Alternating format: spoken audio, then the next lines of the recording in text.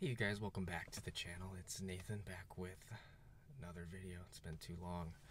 But anyways, the topic for this one is more bank downgrades, as S&P Global came out with more downgrades to a bunch of regional banks' credit ratings, essentially. And the general theme of things is very high commercial real estate, multifamily exposure, both assets which are definitely struggling right now. They boomed significantly over the past 2 or 3 years, and now as higher interest rates start to kick in, I know with a lot of these multifamily properties, especially some ones that were having trouble, is there's some in New York where they have rent controls, but obviously the rent is controlled. But I think if anyone owns any kind of property, whether it's the insurance, the costs, the utilities, the costs have absolutely skyrocketed for these properties, essentially.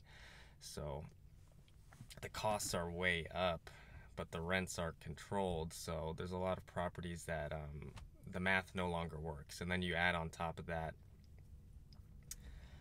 higher interest rates. And then for a lot of these office properties, you have vacancy rates still continuing to climb. It's creating a lot of trouble. And I think we're in the early innings right now of definitely something that could impact the whole economy. Well, it already has. Like I said, part of the reason we've seen lending standards go up so much is because all these other banks, they see the risks in the system right now, and everyone is trying to, like I said, it's been harder to lend to consumers. It's been hard to lend to businesses for a while now. Part of that I'll get into later, but things have tightened as the risk has gotten higher and higher. And so you have a lot of these also past mortgages and stuff like that are going to be rolling. With commercial real estate, they're really refinanced every 5 to 10 years or so. So you have a lot of really low interest rate debt that's going to rolling over and needs to be refinanced, and the math just doesn't work. And then on top of that, the demand isn't there. Like I was saying, the vacancy rates. So how are you going to charge more when the demand is almost at like an all-time low? I can't confirm that, but obviously the demand is really low for these properties right now, especially and then the high prices, it just makes things worse, essentially. So yeah, I don't think we'll see any of the larger banks. I don't think it's going to be a 2008 where we see all of these larger banks really go under, or basically just everyone goes under. But the risk is all in most of these smaller regional banks, and that really impacts everyone in a type of way. But I just see more consolidation coming to the industry over the next 2, 5, 10 years. The number of banks is going to get smaller and smaller and consolidate more, because it is just it's gotten so hard for these smaller banks to compete. Things haven't really gotten better since 2023 of last year, when SVP went under, Signature Bank. The environment for these smaller banks has not gotten better, because we have these higher interest rates now, essentially. And what was happening too is a lot of deposits were leaving, going into money markets, brokerages, where you could get higher interest rates. Because for a while, I'm sure you see the interest rates on your savings accounts, it's like it's almost nothing. So all of these smaller banks, they saw people, obviously because people were scared that their small bank was going to go under, they started taking their deposits out and trying to get to safety. So what these banks had to do is they had to raise the interest rates on deposits. So you saw a lot of these smaller community banks finally offering like really high interest rates on CDs, savings accounts over 5.5. So they were having to raise the interest rates to attract customers to come back, or to keep customers. But to do that, obviously you have to pay out more. So we've seen the margins for a lot of these smaller banks shrink. The interest margins are getting smaller and smaller. And yeah, people were still leaving. I mean, deposits are still down. We haven't gone back up really too much from last year. And over the past couple months, especially with New York Community Bank, who had been struggling, they had a commercial real estate problem too. And they did mention 2 buildings that they were struggling with, and that's kind of what led to their collapse. And we'll probably see more of that in the future, unfortunately. But yeah, the environment for these smaller banks, back to that, just hasn't gotten better. The profit margins have been shrinking, and they've had to really compete for deposits. And yeah, it gets to a point where these loans go bad and people start leaving again. I mean, there's not much else they can do, but we're just kind of in, I think, right now, just this waiting period.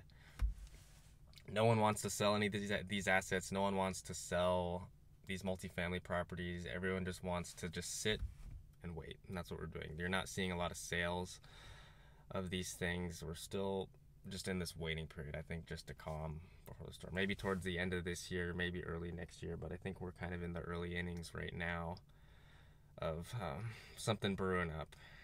And yeah, like I mentioned earlier, I think the end result, unfortunately, is just more consolidation to the banking industry. And you know, I work at a big bank now. We're not really the ones who service small businesses. None of the big banks really want to do that. It's probably a mix because of risk, and we're under much more regulation than the smaller banks. But yeah, we don't really, even when interest rates were really low, we only really want the established businesses. Well, those people can get low rates, but everyone else, small businesses, we either decline you, or you're getting a higher interest rate, or you can get a lower interest rate somewhere else. It's mainly these smaller community banks and regional banks that are the ones who do small business loans. They're the ones who make these small businesses run, essentially. They're the ones who help them grow. And it's just going to get harder and harder for any of that to happen with just more consolidation, more regulation. The bigger just going to get bigger, and then it's going to leave, I think, it's going to just become a lot harder for small businesses to grow over the next decade. That's just a long-term trend that I see potentially happening. I mean, you just need so much now as a bank with it's so hard for these smaller banks to compete now, especially with the sentiment that's been out on them. Like I said before, they've had to decrease their margins to try and compete for deposits. They have assets that are going bad because most of the commercial real estate is held by all these smaller banks. The big banks don't really do too much of that, but so they're holding bad assets right now. They're having to shrink their margins in order to compete for deposits. It's just not a good business for them right now. And then there's so much stuff you need now as a bank. I mean, if you don't have a good fraud protection with the amount of fraud that's going on globally, if you don't have these large tools, if you don't have economies of scale like a Chase, a Wells Fargo, a Citi that is just has their footprint all over the world, they can have it makes sense for them. They can have a huge teams of these, but as a smaller bank, it's just really hard to compete in almost all aspects right now, and it's really unfortunate. It's really unfortunate. I don't want to see it, but I think that's where it's headed. Unfortunately, the big get bigger, and then the smaller you either consolidate and merge, which a lot of the smaller banks have been doing, or you just close your doors and go out of business, unfortunately. But yeah, curious to hear what you guys' thoughts are. Thanks again for tuning in, and I'll see you guys next time.